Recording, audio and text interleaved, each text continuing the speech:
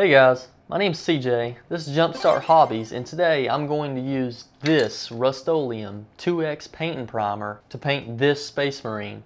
I created a chart for all of the Warhammer and Age of Sigmar factions with primary base colors. Using this chart, I'll be testing an Ultramarine scheme using high gloss McCall blue.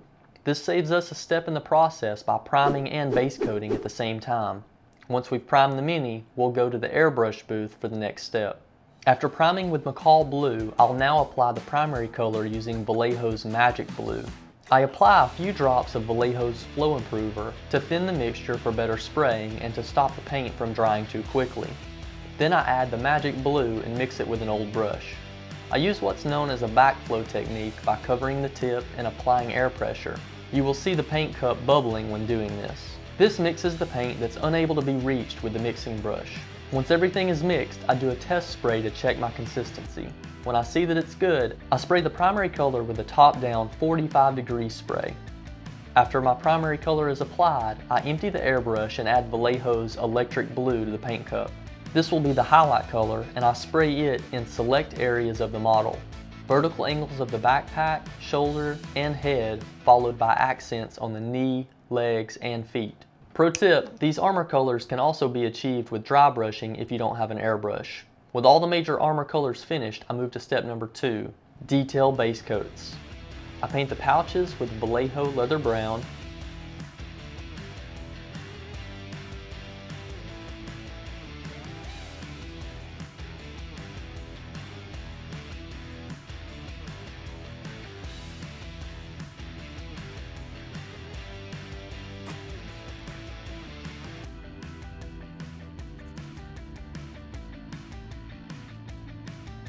shoulder trim and chest with Pro Acryl Rich Gold,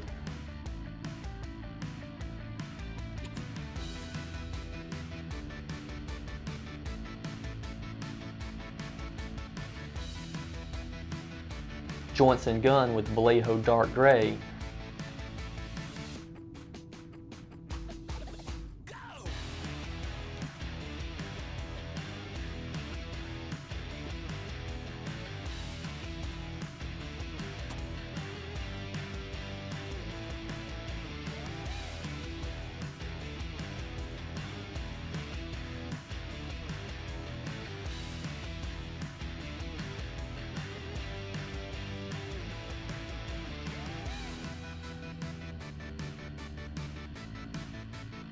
and finally the grenades and other metal details with Pro Acryl Silver.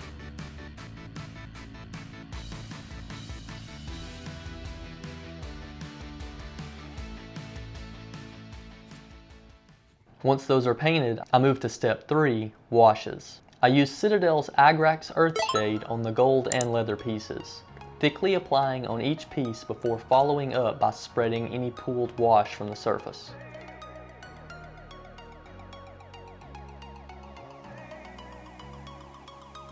Then I use Army Painter Dark Tone on all the silver pieces, following the previous process.